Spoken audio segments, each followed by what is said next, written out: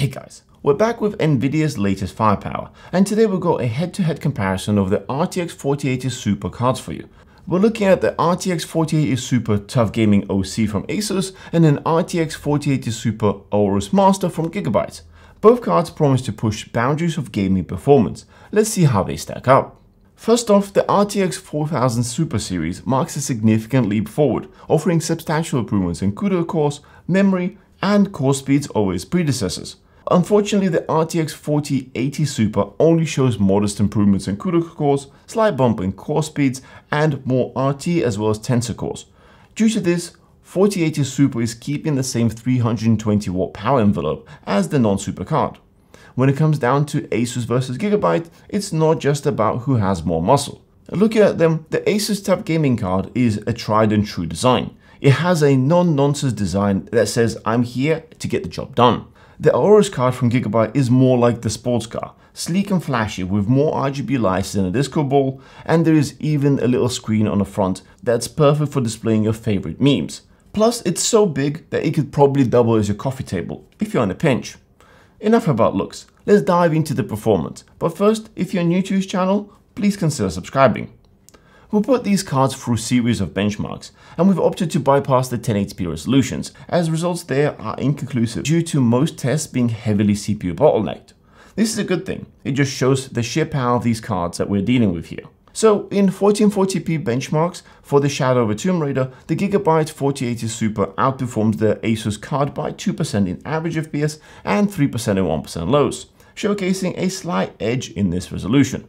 When comparing these two with the broader GPU market, both models significantly outshine the majority, with the Aorus model being around 11% behind the leading RTX 4090 here, but approximately 3% lead over the AMD RX 7900 XTX. At 4K resolution, the performance distinction becomes more evident, with the Aorus 4080 Super maintaining its lead over the ASUS TUF Gaming 4080 Super by about 2% in average FPS and 1 percentiles. Compared to the other high-end options, the Gigabyte is about 24% behind the RTX 4090 and is comparable with AMD RX 7900 XTX. In Horizon Zero Dawn at 1440p, the ASUS TUF Gaming 4080 Super edges out the competition with an impressive 203 average FPS, just 1% shy of the top-performing RTX 4090. The Gigabyte 4080 Super isn't far off, trailing 3% in average FPS and 8% in 1% lows when compared to the ASUS card. Both cards significantly outperform the RX 7900 XTX, with the ASUS and Gigabyte leading by 14 and 10% respectively. At 4K, the Aorus slightly overtakes the TUF 4080 Super by 1% in average FPS, clocking in at 129 FPS compared to ASUS 127. For the 1% lows, the Gigabyte maintains 1% lead. Looking at the broader market, both cards lag behind the 4090 by about 21%, yet surpass the AMD RX 7900 XTX by approximately 8%, positioning them as strong options for 4K gaming.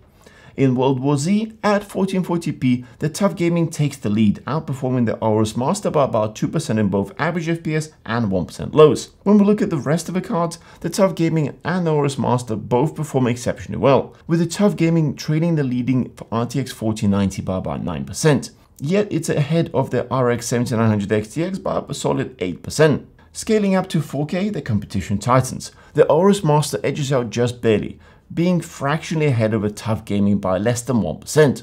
In the race for the smoothest performance, they're virtually tied. In the larger context, both are outpaced by the RTX 4090, which leads by a significant 33%, while TUF Gaming and Aorus Master trail AMD's RX 7900 XTX by about 6%. In Borderlands 3 at 1440p, the Gigabyte card takes the lead over the ASUS card as well as 4090, but that's because they're actually bottlenecked elsewhere. We actually have almost identical results at 1080p. At 4K resolution, both 4080 Super cards showcase almost identical average and 1% low performance. When compared to the top-tier RTX 4090, both Gigabyte and ASUS cards trail approximately 18%, a gap that highlights the power of Nvidia's flagship. If looking against the AMD's RX 7900 XTX, the Aorus and ASUS maintain their competitive edge, leading by roughly 16 and 15% in average FPS respectively. Let's change gears and check out some games with ray tracing enabled, starting with Formula 1 2022 at 1440p. The Aorus Master and TUF Gaming are in dead heat, their performance so closely aligned that the difference is virtually indistinguishable. Less than 1% variation in average FPS means that either card will deliver near identical racing experience. At 4K resolution, the story is much the same. The two cards match each other stride for stride, reinforcing the notion that for high-end gaming, you can't go wrong with either option. While both lag behind RTX 4090 by 27%, they comfortably outpace their RX 7900 XTX, highlighting their superior performance in this game. To get a bit more performance, here is the same game at 4K with the upscaling enabled. The race between Gigabyte and ASUS 4080 Super cards remains tight as ever, both clocking in 180 FPS average, making their performance identical. They stand shoulder to shoulder with a mere 0.2% difference in the 1% lows. Ultimately, they both use the same chip inside, so that makes sense. Compared to the RTX 4090's performance, the 4080 Supers are pretty close. They're only about 25% behind, a testament to the effectiveness of DLSS 3 in bridging the gap at higher resolutions. And even with DLSS 2, the new cards outperform the AMD's best. In Cyberpunk 2077 at 1440p, both cards are delivering the same results, but I would say they have good enough performance to enjoy the gameplay. 4K on the other hand is a bit lackluster, so we'll jump straight into 1440p with upscaling enabled. With DLSS 3 at 1440p, we see both 4080 Supers flex their muscles. The Aorus Master achieves an impressive 196 average FPS, with the TUF Gaming OC right on its tail with 193 FPS. As always, the difference is negligible in their performance. For 4K gaming in Cyberpunk 2077, with DLSS 3 enabled, both 4080 Supers are delivering great performance, each hovering around 118 FPS. The difference between them is minute, both in average FPS and 1% lows. When both of these cards are pitted against their GOAT RTX 4090, they are about 19% behind, a gap that is significantly narrowed thanks to DLSS 3 frame generation power. Compared to the AMD's RX 7900 XTX, the Gigabyte and ASUS cards both hold a substantial lead, outperforming the AMD model by approximately 22%, highlighting the advantage of Nvidia's upscaling technology in maintaining high frame rates at ultra-high resolution. Unfortunately, we were not able to redo the AMD tests with the new fluid motion frames technology, so AMD's results are not full. Let us know if you'd like to see these tests done separately. Let's cover a few quick productivity benchmarks before we do a deep dive on these cards, in particular starting with Vray. They both show top-tier performance. The Aorus Master scores a tad higher than the ASUS TUF Gaming OC, with a 1% increase in CUDA and 1% increase in RTX scores, which are marginal. When compared to the Nvidia RTX 4090, the 4080 Super models are approximately 27 and 26% behind in CUDA scores and 26% behind in RTX score. The gap signifies that RTX 4090 is dominant in rendering tasks. Yet 4080 Supers hold their ground firmly as high-performance options for demanding productivity workflows. Against the previous generation represented by the RTX 3090, both 4080 Supercars demonstrate significant improvements, outperforming it by about 50% in both CUDA and RTX scores.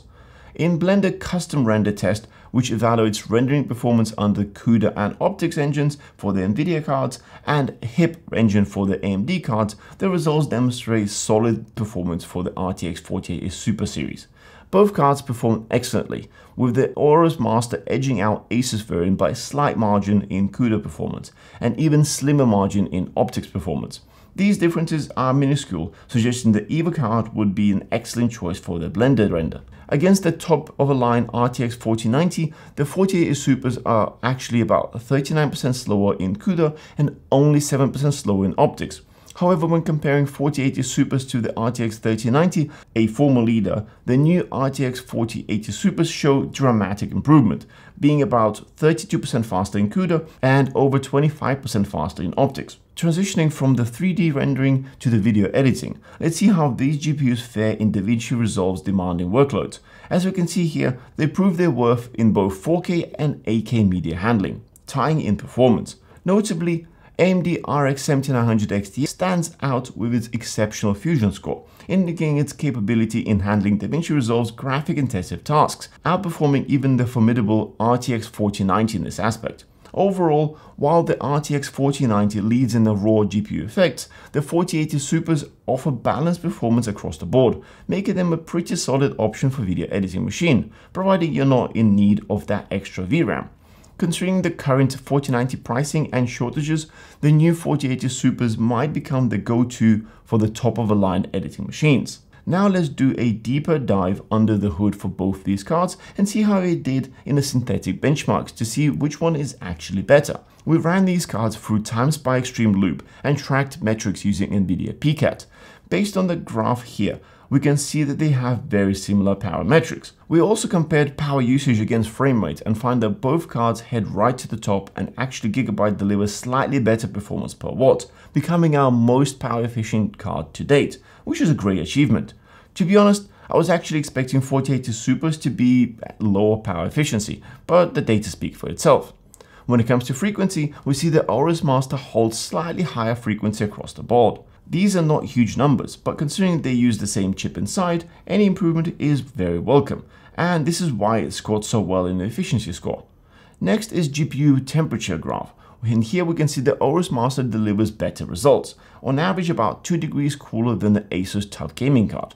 Personally, I expect it to be warmer considering it's clocking higher, but that's not the case. Digging deeper into the thermal performance, we find that Gigabyte card runs cooler than ASUS TUF Gaming OC card by about 5 degrees on average at the GPU hotspot, which is expected based on a previous graph. When it comes to GPU memory junction temperature, Gigabyte extends this lead to a noteworthy 12 degrees. While memory can run much hotter, the difference here is most likely due to the considerably larger and likely more expensive cooler.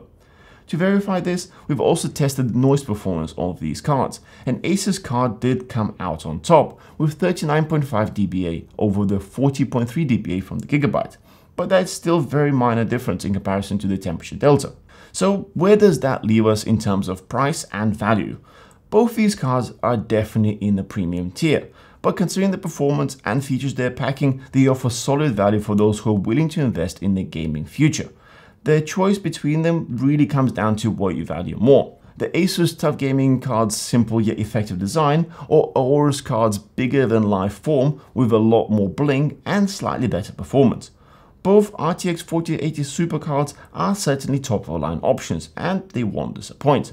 I personally would probably pick the cheaper one, but hey, to each their own. What do you guys think? Are you team ASUS or team Gigabyte? Let us know in the comments below. As always, we'll leave the links for both cards in the description below. I hope you found this useful. Don't forget to hit that thumbs up and subscribe for more. We'll see you guys in the next one.